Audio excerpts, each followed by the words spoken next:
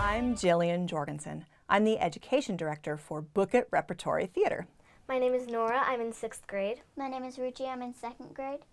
For today's lesson, we are going to explore a story called A Very Deep Hole in the Ground with a Very Dangerous Creature at the bottom. Dun, dun, dun, dun. Okay, to do this story, you need a lot of imagination and you need a few props because we're not really going to dig a hole in our apartment floor. Here's what you're going to need. To make your hole in the ground, you'll need something to make an outline of the pit. Blue tape or yarn or string.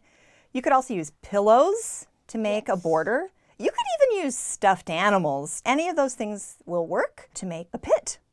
Hey Nora. Yeah. What should we use to make it look like there's a pit in our apartment? Well, since we can't dig a hole, we could build things up from the ground. Oh, yeah. Okay, so that's one way. What else? What else could we do, Ruchi? Well, if we built things up from the ground, if it was a very deep hole, then we couldn't exactly step over the things. Just be like, hey, this is cool. It's not too tall at all. Oh, yeah. Okay, so what we're trying to figure out is how we're going to make that hole. And it takes some talking, just like how I was talking to Nora and I was talking to Ruchi. So when we actually make our hole, our very deep hole in the ground, we're going to take some time to talk to each other to figure something out so that we all agree about how it looks. Okay, we've made our pit. We used masking tape and taped it right on the floor in a rectangle. That's the shape that I used, but it could be a circle or an octagon or a rhombus or any shape you want for a pit. If you live somewhere where you can't tape on the rug or the floor, you can also make your pit out of pillows. You can make a shape that is a border of the pillows. Now that we've got our pit, there's only one thing to do. What? Fall into it. Nora, Yes, will you please fall into a pit? I will. Okay. So this very deep hole in the ground, Nora knows where it is. There's the solid part, and we know this is very, very deep. Okay, Nora, take it away. Look at me walking on this very stable ground, looking at this very stable forest where I'm walking, and I'm not expecting a pit, but I mean, what could go wrong? Oh my gosh. Oh my goodness. Poor little My poor Nora. child has fallen into a very deep hole in the ground. And I have learned that if I wanted to try this again, I might make my pit a little bit larger so it could really look like falling down. Nora, hey, what's down at the bottom of that pit? Sharks. Sharks. Oh, no. All right, get out of that pit. Ruchi, are you ready to show us Wait, your terrible fall into the pit? in slow motion? Oh, yeah. Will you do it in slow motion? Yeah, I'll do Awesome. Okay, go on over. Oh, look at that. See, it's only a pit when we need it to be a pit. It's a pit now. Can you scooch that way a little bit? Well, thank you for asking for space for your body.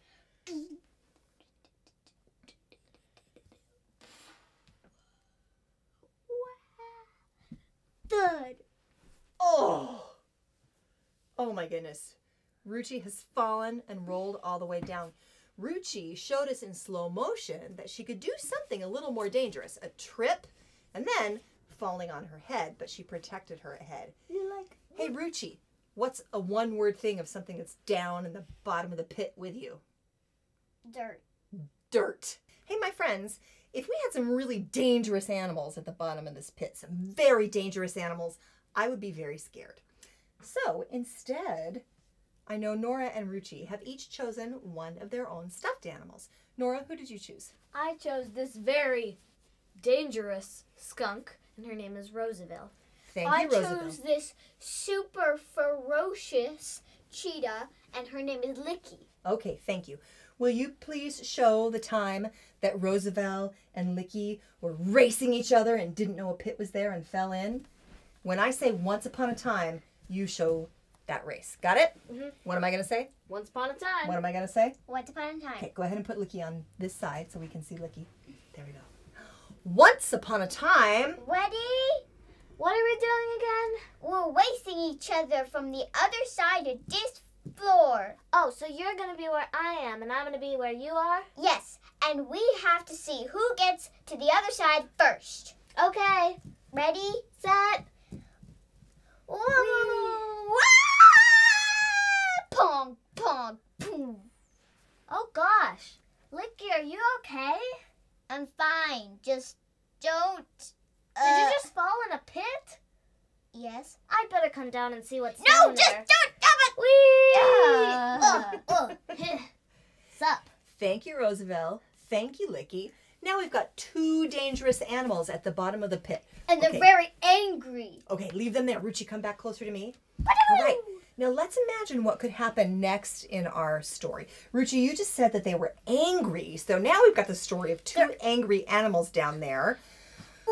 Ruchi, would you want to act it out, write it out, or draw it? I don't know. Maybe act it, actually. Oh yeah, I noticed that Ruchi was having a pretty good time using her animals and her body and her voice to imagine this whole story. Nora, what about you? Would you want to write it down, act it out, or draw it? Well, I think my first choice would be to act it out, but I could also draw it in like a comic book format. Oh, sure. Cool. Yeah, with like different shapes, the shapes of the pit Yeah. too. I think that what I would want to do is actually go back to the other activity and just keep falling and falling and falling in a pit, because that sounds really fun to me. Yeah, because it's not even real, but we still get to do it, to fall in the bottom of a very deep pit. And then maybe rescue our animals. Maybe rescue the animals. Yeah, but if we rescue the animals, we have to get them out of the pit. And how are we going to do that? I don't know how we get them out of the pit. That's our story, and I wonder what your story might be.